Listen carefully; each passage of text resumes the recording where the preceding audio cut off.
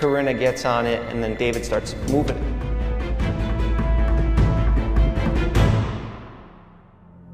Having your own friends exposing you for the problematic things you have done is by far the worst you can ever imagine if you were the person on the receiving end. Here is the dark truth about David Dobrik and Jeff Witek, and how Jeff managed to expose David's entire career for manipulating, betraying, and even injuring him to the point of death.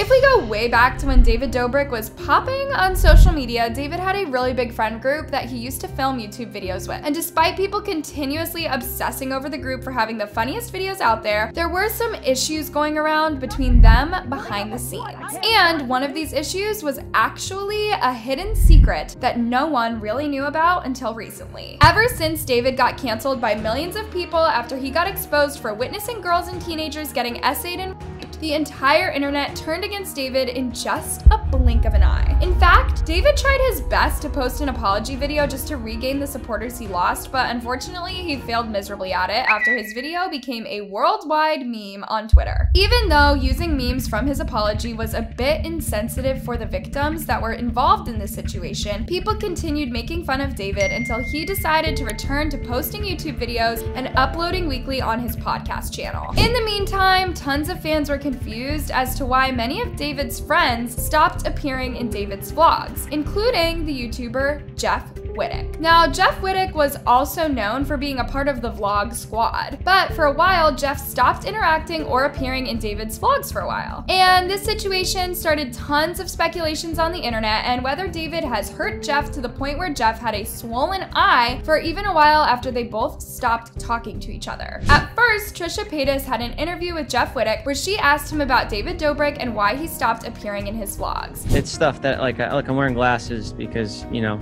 I haven't been filming videos because I'm a little insecure about it, so I just been laying low. After Jeff gave him tons of hints about his eye surgery and how he doesn't want to involve people in the situation, he then decided to post a vlog/documentary video about it titled After the Incident, where he showed a video of him getting hit by an excavator machine. Around an excavator at 60 miles per hour. David, he didn't sign up to nearly friend and nearly lose everything that he's worked for. Nobody asked for this, but this is what happened. From the video shown itself, you can see Jeff swinging by an excavator machine while David was controlling it, which resulted in Jeff falling from the rope and smashing his skull on the machine. But what made people terrified the most is why Jeff refused to put the blame on David when he was the one controlling the excavator and forcing him to do this stunt for his vlogs. This situation made people throw a lot of hate at David for not only putting Jeff's life in danger, but for also hiding behind it instead of admitting his mistakes and apologizing to Jeff publicly for almost ending his life.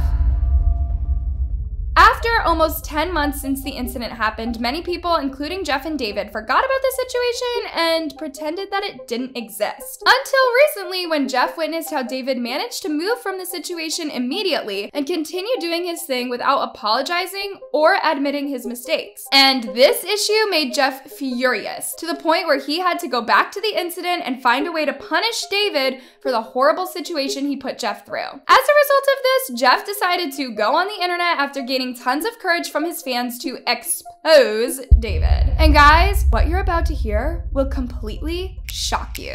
Not only did Jeff suddenly turn against David in his newest live stream, but he even revealed how David didn't text him after he went through his 9th eye surgery from the incident. So he decided to unfollow David from all social media platforms and upload a YouTube video titled Dear David. Felt good to hit that unfollow button. You know, I woke up from surgery and a day goes by, no text from him. Another day goes by, no text. I look at his Instagram and it's just him like, oh, I'm so happy with my life right now, my vlogs and everything. After Jeff opened up about how horrible David is and how he didn't reach out to him after having multiple surgeries, he then started exposing David in each and every second of his video. After he revealed that David and Casey Neistat have secretly been filming a documentary video about his incident, and how David was planning on throwing all of the blame on Jeff in the documentary by calling him crazy for falling on his head. Aside from this, Jeff even revealed in his video the reason why he's been hiding the truth from the internet, since he wanted to protect David from the backlash he would receive. But of course, David seemed unappreciative to the point where it made Jeff himself lose his temper and expose David after 10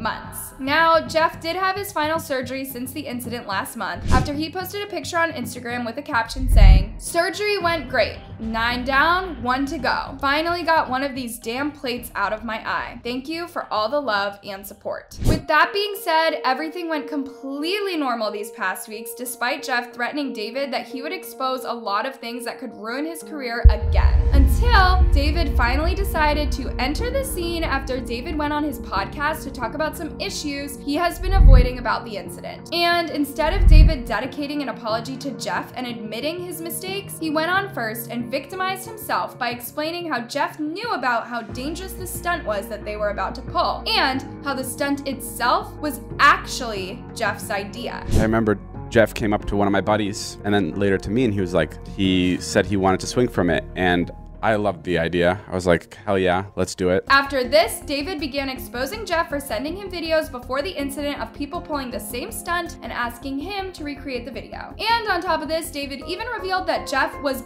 begging him for months to hide the truth from the situation so that people wouldn't blame him for his idea to swing off an excavator machine. There was a video that he found like 15 minutes before the accident that somebody posted, and he said, let's recreate this. And then he asked, he's like, can you promise me one thing? And I said, what? And he's like, can you just promise that no one ever knows that this was my idea? When David was trying to clear his image from the situation, he then decided to take full responsibility and address the lies Jeff made about him. Since a while ago, Jeff revealed in his interview that David stopped paying his medical bills for him and that it is affecting his credit score. But instead, in David's new video, he revealed that he was paying for Jeff's medical bills completely and stated that he's paid nearly $78,000 for Jeff's surgeries.